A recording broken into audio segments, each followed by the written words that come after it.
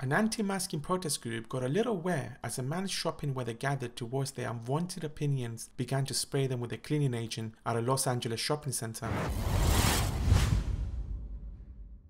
Here's the video where it all happened. Stay where you are because we will return with details of the story immediately after. You're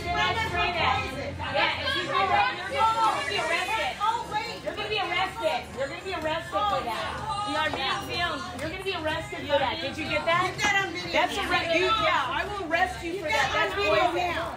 That's it. No, he's got it on video. You're spreading poison Yeah, on you're us? spreading poison. That is not right. Speaking the thing.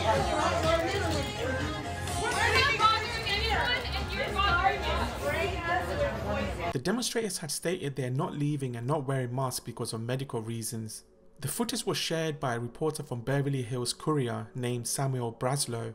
The demonstrators were lecturing other shoppers on conspiracy theories that are unfounded. They even compared the pandemic lockdown and the restrictions in place to the time of Nazi Germany.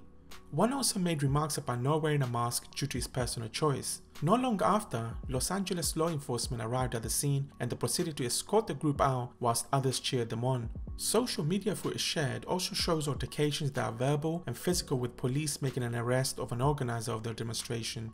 There was a false claim by the protester that COVID-19 cannot be spread if a person is found to be asymptomatic. In another part of the shopping center, a protester had said that he had already had a coronavirus test that was negative and didn't need to wear a mask. He did in fact have a mask, which was not covering his nose or his face. He then called another shopper there, quote, "Mask Nazi." People are bound by law in California to wear masks whenever they are outside in order to protect themselves and others from the coronavirus. These are normal precautions that are found around the world.